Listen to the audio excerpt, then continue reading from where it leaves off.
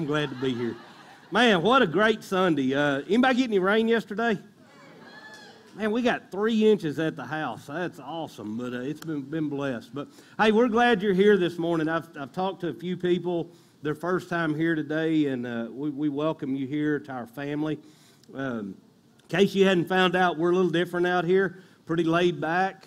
But we welcome you here this morning, and it is a family. It's not a church, guys, so we're glad you're here to worship with us this morning.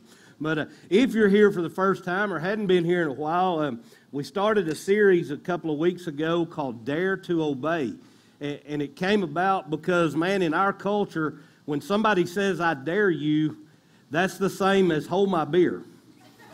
That's a bad deal. It goes south in a hurry when somebody says, I dare you. So a couple of weeks ago, I said, guys, I dare you to obey Jesus Christ. And we started this series, and of course, the first thing we looked at, David, that sounds a little bit hot to me. Is it loud to y'all? It's a little bit hot. So we started this series about daring to obey, and we started the first part is to know God's Word. Because it's impossible to obey any law. It's impossible to obey something if you don't know what you're supposed to obey. Now, they tell us that in the state of Texas, they say ignorance of the law is no excuse for not obeying the law. I beg to differ with them. There are some things I'm just ignorant about on that. But reality is we have to know the law. We have to know God's Word. We have to know what Jesus expects of us before we can become obedient. And then I used a story about Arabian horses, and we'll talk about those again today, but it's one thing to know the law, it's another thing to understand what God's Word says. So we looked at the second part on Dare to Obey was to understand what God's Word says to us. Knowing and understanding is great, but unfortunately there's a lot of people in our country, a lot of people in our world that they know God's Word, they understand God's Word, but they're still not obeying because the key and most important part to obedience is submitting to the law. I've used this story about the Arabians. I talked about a guy that does these long-distance races, especially over in the Middle East. They have these endurance races, and Arabians are just suited for that. And Mustangs, Jeremy. I don't want you to be offended there.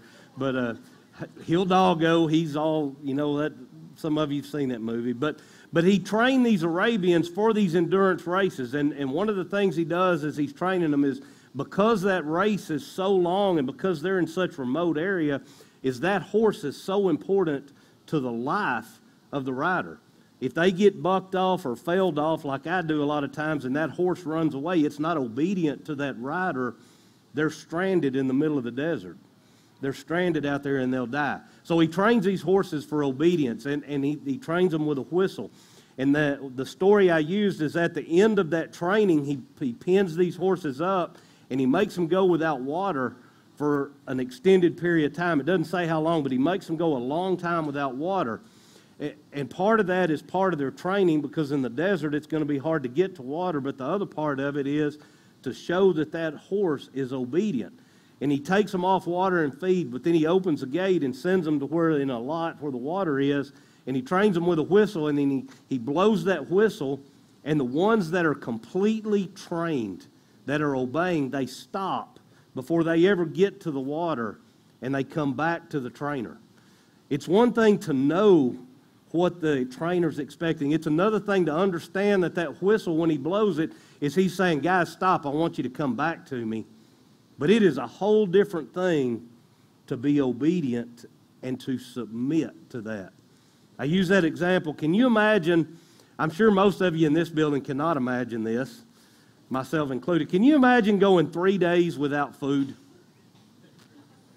I can't. Not going to happen.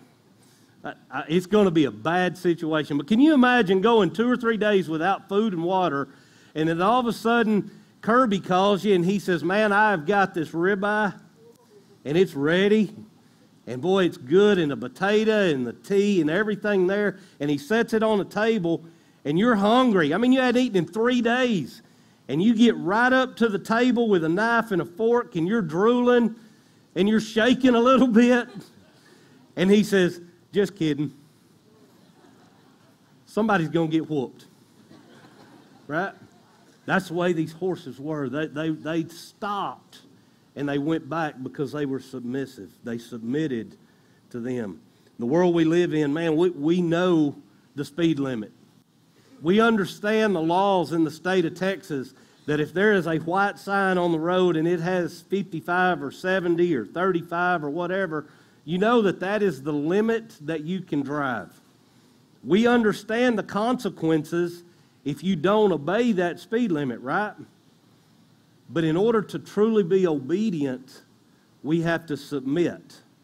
That means you accelerate, you mash on the gas till you get up to that desired speed limit, posted speed limit, and then you back off of the gas to maintain that speed limit. Guys are looking at me like, that's not what I do. I mash on it harder, boys. Yeah. But if we're going to be obedient to God's word, we not only have to know God's word, we not only have to understand God's word, we have to submit to God's word. There's a story in the Old Testament about a man named King Saul. Story in the Old Testament about King Saul. We're going to be in 1 Samuel chapter 15, and I'm going to jump around a little bit. I gave Bruce a couple of verses to put up there, but before we get to those, I'm going to read some others. But I want to read this quote to you. If you're in here and you're over the age of 50, you may remember this guy, especially if you grew up in the Baptist church. His name is Jerry Bridges. Jerry Bridges was part of the Navigators. Anybody ever go through the Navigator series? If you say you did, you're going to admit your age in here. The Navigator series was kind of a Bible study deal that came out in the 70s and 80s and all that. But Jerry was a very educated man, and Jerry has this quote. He says, above all else, we must learn how to bring our wills into submission and obedience to the will of God on a practical, daily, and hour-by-hour basis.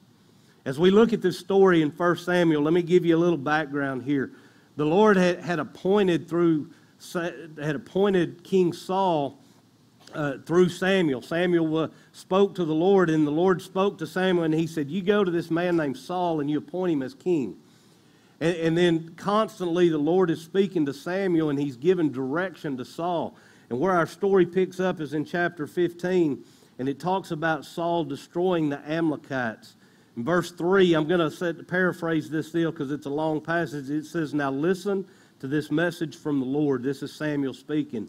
And he talks to Saul, and he says, now go and completely destroy the entire Amalekite nation, men, women, children, cattle, sheep, goats, camels, and donkeys. So Saul mobilized his army, and there were 200,000 soldiers in Israel. So Saul and his guys go, and they get there, and then we jump down to verse 7. It says, then Saul slaughtered the Amalekites from Havilah all the way to Shur, east of the Egypt. He captured Agag, who was the king of the Amalekites, but completely destroyed everyone else. Saul and his men spared Agag's life and kept the best of the sheep and the goats, the cattle, the fat calves, the lambs, everything that appealed to them. They destroyed only what was worthless or of poor quality. We jump down to verse 10, and it says, the Lord said to Samuel, I am sorry that I ever made Saul king, for he has not been loyal to me, and he has refused to obey my command. Samuel was deeply moved when he heard this, and then he cried out to the Lord all night. If you keep reading in that story before we get to verse 20, you're going to see that Saul does exactly what we do. Samuel has come and he's whooped up on him. And he says, dude, you haven't been obedient to what God's called you to do. You knew what you were supposed to do. You understand what God said, but you didn't submit to what God said. And then Saul does what we do all the time is he starts making excuses. He says, but I destroyed everything. And I kept the best for God. I kept the best for God, and I destroyed all that worthless stuff. But he still wasn't obedient to what God had called him to do. When we get down to verse 20, Samuel is talking to Saul. He says, this is Saul, but I did obey the Lord. Saul insisted. I carried out the mission he gave me. I brought back King Agag, but I destroyed everyone else. Then my troops brought in all the best of the sheep, goats, and cattle. But Samuel replied, what is more pleasing to the Lord, your burnt offerings and sacrifices, or your obedience to his voice? Listen, obedience is better than sacrifice, and submission is better than offering the fat rams. Rebellion is as sinful as witchcraft, and stubbornness as bad as worshiping idols. So because you have rejected the command of the Lord, he has rejected you as king. Let's pray. Father, I thank you for your word this morning. God, I pray that, God, you would just open our eyes, that we would dare to be obedient, God, in every aspect of our life. Father, you've given us your word. You show us your word. You help us to understand your word. And God, what you're asking us today is to submit to your word. So, Father, I pray that today would be a day of revelation. Today would be a day that we could start over and start being obedient to what you've called us to do. Lord, thank you for your word this morning. It's in Jesus' name we pray. Amen. You know, as I read this story, I think about the world we live in today. And there's all kinds of advertisements out there. I'll age myself a little bit. Anybody remember Burger King's ad that came out years ago? What set Burger King apart from McDonald's and all that stuff? They had a slogan. Have it your way. Have it your way. Then Nike comes out with an ad that says, just do it. Now we've got Red Bull and Monster, and Red Bull says it'll give you wings, meaning you can fly wherever you want to go. I've seen some of those guys that are hitting those Red Bulls pretty good. They're flying. Now we've got Monster, and it says, unleash the beast. And unleash the beast says, man, you drink this stuff, and you'll have energy to do what you want to do and do how you want to do it. You see, we live in a world that says, man, it is okay for you to just do what you want to do and what makes you comfortable. As I read this story, the part that stood out is in verse 9, and it says, Saul said, everything that appealed to them is what they kept. How many times in life do we know God's word, we understand God's word, and we're willing to submit parts of our life to God's word, but then we stop and say, whoa. That part of my life appeals to me. I don't really care what God's word says about it, because that part makes me feel good. We're willing to submit to God until we get to that part that we say, whoa, now you're just meddling, God. Now you're interfering with what appeals to me. We hang on to what appeals to us. Again, the quote from Jerry Bridges, above else, we must learn how to bring our will into submission and obedience to the will of God on a practical, daily, hour-by-hour basis. I visit with people all the time. Man, they are struggling with different things. And this is one of the first things I say, well, that's how God made me. That's how God designed me. And they understand God's word, and they understand the things that they're doing, the lifestyles they've chosen, the addictions that have controlled them. And they say, man, I can't get over it. I talked to one guy one time. This guy will go off in a second. I mean, he'll cuss and scream and holler, and he says, man, I can't help it. It's just my temper. That's the way God made me. You know, when we say those words and we know God's word and we understand God's word, and you say, man, I can't change what I'm doing, even though I know God's word says different, because this is the way God made me. You know what we're saying in that essence? We're saying God messed up.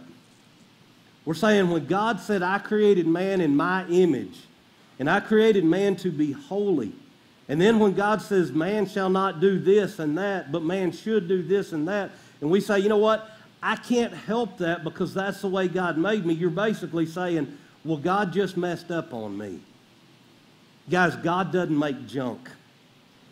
Nowhere in the scripture does it say God created most men and most women in his image, but there's a few of them that he created that are just jacked up. It doesn't say that. It says that every one of us are created in his image. And his plan is for us to be obedient to him and to submit to him.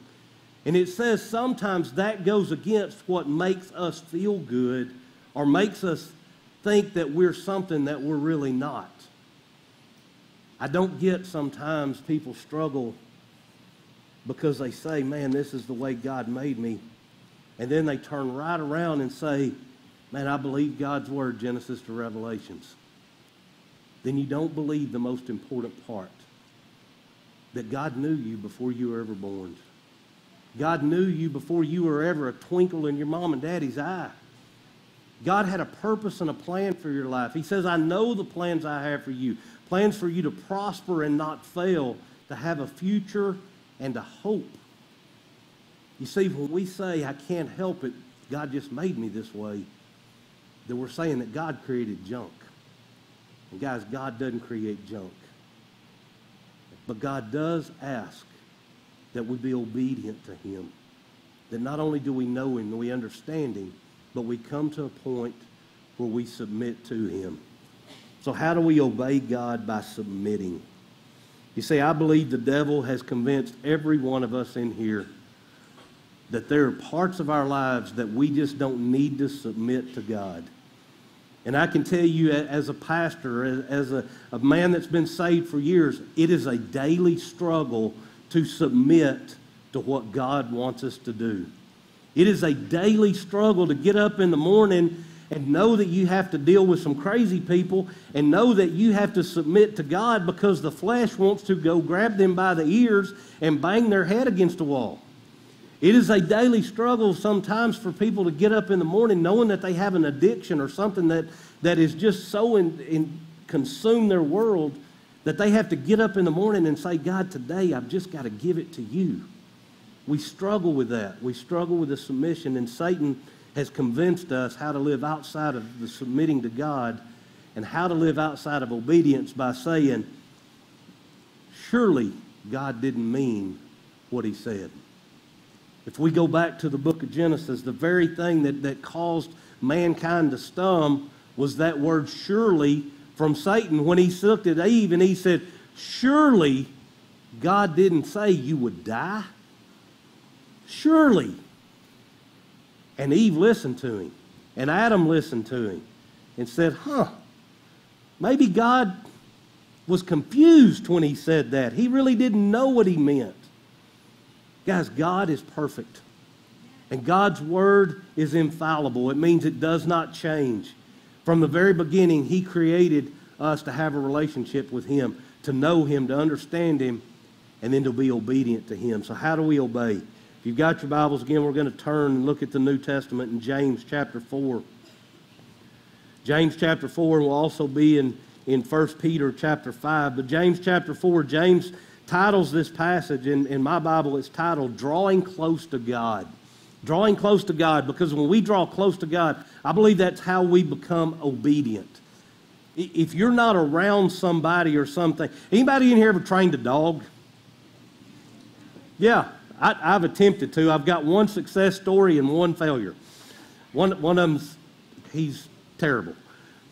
You cannot train that animal. Maybe it was a horse or something. You cannot train that animal unless you spend time with that animal. That animal cannot become obedient to what you desire in the training unless that animal is involved with you and connected with you. Guys, we can't become obedient to God if we don't draw close to him. James chapter 4. James writes these words. He says, but God gives us even more grace to stand against such evil desires. As the scriptures say, God opposes the proud, but favors the humble. So humble yourselves before God. Resist the devil, and he will flee from you. Come close to God, and God will come close to you. Wash your hands, you sinners. Purify your hearts, for your loyalty is divided between God and the world. Let there be tears for what you have done. Let there be sorrow and deep grief. Let there be sadness instead of laughter and gloom instead of joy. Humble yourselves before the Lord, and he will lift you up in honor. First step in submitting to God and total obedience is humbleness. In some translations, your Bible may read in verse 7, it says, submit unto the Lord. Other translation goes back to humble, but that word humble means to hand it over to God and think of ourselves lower than God. It basically, in redneck terms, is saying, take a look in the mirror and see who you are. And then remember, you're not God.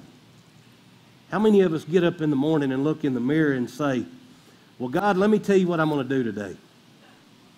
No, we get up in the morning and say, God, what do you want me to do today? First step in obedience and submitting is we have to humble ourselves. There's a country song came out. I should have had them sing it this morning. Oh, Lord, it's hard to be humble. Oh, Lord, it is hard to be humble.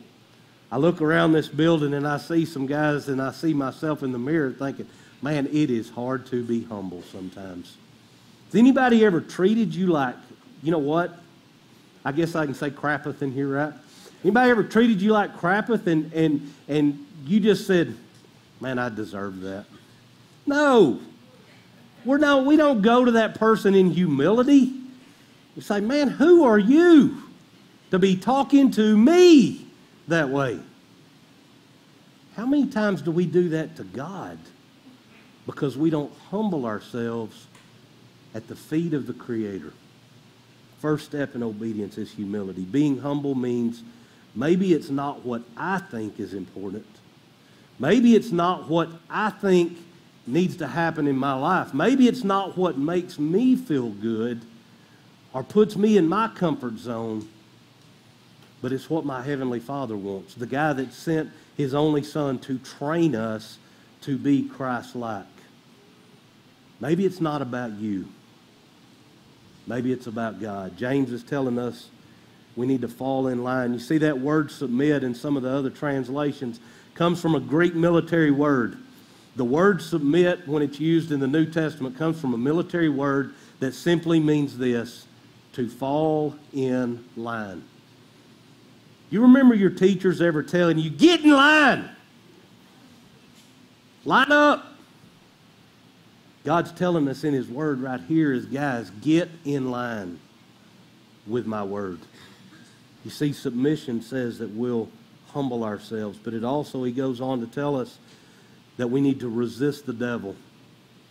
You see, what I believe James is talking about here is we need to be aware of our surroundings. We need to be aware of what's going into our mind. We need to be aware of the things that we're reading and watching and listening to.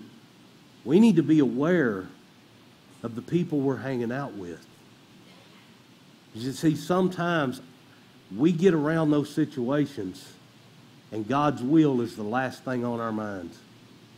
It's about making that other group feel good. It's about our pride and our ego of being a part of a group instead of being bold enough and daring to obey God enough to say, you know what they're doing, what they're listening to, what I'm watching, what I've got on the radio, what I've got in my hand is not being pleasing to my Father. See, obedience says that we'll resist the devil. In 1 Peter chapter 5, Peter is preaching almost the exact same message that James is preaching. He starts out and he says, God opposes the proud, but favors the humble. And then he says, humble yourselves under the mighty power of God, and at the right time He will lift you up in honor, and give all your worries and cares to God, for He cares about you. And then verse 8, he says, stay alert.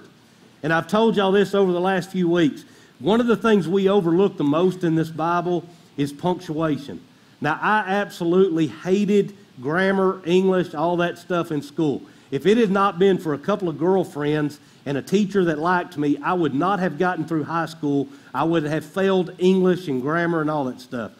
I didn't understand the need to separate sentences and punctuate in the right place. It's like, that's just stupid to me. I don't understand it. Just talk. But what we've got to understand in God's Word, that punctuation is important. Peter says, stay alert. And there's an exclamation point up there. You see what he's doing is he is shouting in your ear. And he says, hey, quit thinking about lunch. Cowboys are probably going to lose today. I don't even know if they're playing today because I don't watch football. But I'm telling you, pay attention right now. Stay alert. Because what I'm about to tell you is important. He says, stay alert. Watch out for your great enemy, the devil, because he prowls around like a roaring lion looking for someone to devour. Most of us stop right there and think, man, my mother-in-law, I loved her to death. But the booger man was behind every shrub, in the back seat of her car, behind every closet. She lived her life in such fear that everything was locked up. She would go to the car to go to the grocery store, unlock it, get in. Remember, she forgot her purse. Get out of the car, lock it back, unlock the house, get her purse, and come back. I'm talking about 45 seconds. Here from that box to the deal was how close her car was. The booger man was going to get her. We read that verse all the time, and we stop right there and say, whoo, I better watch out for that devil. Where is he? But we don't read the rest of it when he says, stand firm against him. Stand firm against him. If you're sitting in here today and you remember a time you accepted Jesus Christ as Lord and Savior, the same Spirit, the same power that rose Jesus from the grave lives in you. And you have the ability from our Father to stand firm. The problem is we buy into his lie and we get soft. He says, stand firm against him and be strong in your faith. Be strong in your faith. I want to stop there for just a second because as we're talking about this daring to obey, we've talked about knowing God's Word and how important it is to study God's Word, to pray to God, to understand God's Word. But guys, understanding, and knowledge are not going to protect you. Faith is what's going to protect you. Faith is what's going to give you the ability to submit. Faith is the part that's going to give you the ability. This morning I was reading a text message from a friend of mine, a Cowboy pastor out in Canyon, Texas. And some of you will understand this. That moment when you've got your left foot in the stirrup and your right foot is kind of hopping, you're at that point right before you lift your right foot and swing that leg over a horse. You see, as soon as that right foot leaves the ground, you have submitted to that horse. And in my case, I hope he does not buck. For some of you in here, you know he's going to. When Jeremy's breaking colts years ago, he understands what I'm talking about. There's that point where you do that little hop as they're moving, and that right foot is still just kind of dragging a little bit. But the minute that foot leaves and swings over the saddle, you're all in, buddy. You're all in. You see, God's telling us right here is quit hopping on the ground. Because some of us have our left foot in the stirrup. We're riding with Jesus, and man, you're looking thinking, oh, this is great. I'm being obedient to God. I know his word. I understand his word, and I got my left foot in there. But you're still hopping on that right foot because you're afraid to swing that right leg over and completely ride with him. What he's telling us this morning is, guys, swing a leg over. Completely submit. And we do that by humbling ourselves and by resisting the devil. James goes on to tell us, he says, wash your hands and purify your hearts. Wash your hands and purify your hearts. That's been my prayer for several years now. Lord, wash my hands and give me a clean heart. Because so many times we come to church, we come to a place, and the outside gets clean. Man, we feel good for a little while, but we never have purified our hearts. We've always been hopping on that right leg saying, God, I'll give you everything. I'll give you my money. I'll give you my job. I'll give you my family. Lord, I give you my health. But Lord, I just got to hang on to my heart because I'm just not sure I'm ready to give you all of my thoughts, all of my desires, and all of my wants. Matthew 23:25, Jesus is speaking to the Pharisees. He says, what sorrow awaits you, teachers of religious law, and you Pharisees, hypocrites! For you are so careful to clean the outside of the cup and the dish, but inside you are filthy, full of greed and indulgence. James is preaching Jesus' message right here. He says, guys, humble yourselves. Flee from sin. And guys, clean up the inside and the outside. Last week we talked about understanding is three things. It's repentance.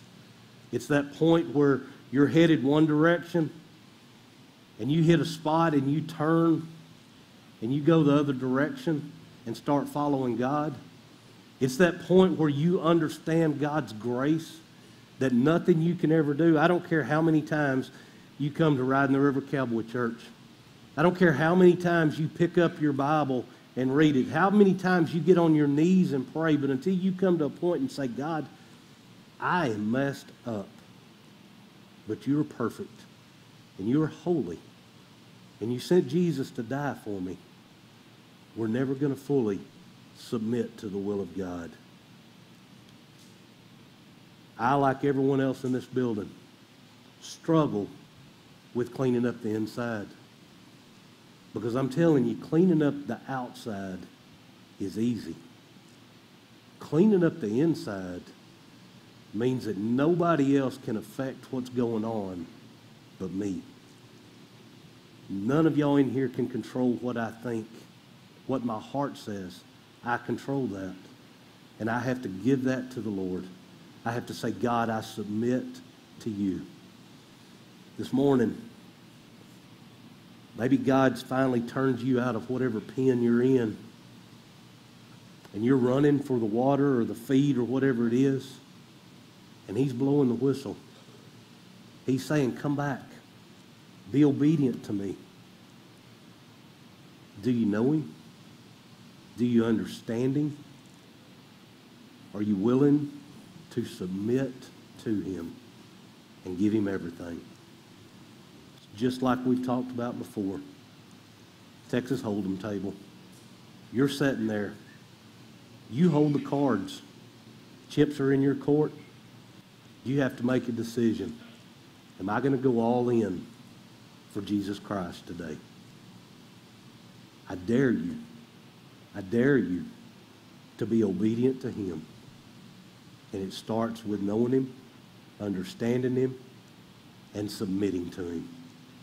Will you submit to a God that loves you, a God that desires the best for you? Not wealth, not perfect health, but a future and a hope. Let's pray. Father, I thank you for your word this morning. God, I thank you that you're a God of second chances. God, that you're a God that loves us even in our sin, just as we are right now. God, you love us. Father, thank you for sending Jesus to die on the cross for us. Father, thank you for your grace. Lord, for having mercy when we don't deserve it. Father, thank you for your word this morning and through examples of Arabian horses of how we need to control what we put into our minds, that we need to control who we obey. God, that we need clarity, that we can see with your eyes, hear with your ears, and speak boldly the words you put in our heart. Father, as a family, I know others in this family are joining me in praying for those in this family, those in this group that have not accepted you as Lord and Savior. Father, today I pray you would show them that you are a God of courage and that you have given them the ability to step boldly before your throne and confess their sins to you. Father, we love you. Father, I thank you for your amazing grace. Lord, I thank you for the picture of these two baptisms today, of what it means and what it represents, of how we die to self and live through you. Father, thank you for this family. Thank you for allowing Kim and I to be a part of it. Lord, I pray that as we continue to mature and grow together, God, that each and every day we wouldn't be satisfied. We would be striving to be obedient. Father, thank you for saving a messed up sinner like me. It's in Jesus' name I pray. Amen.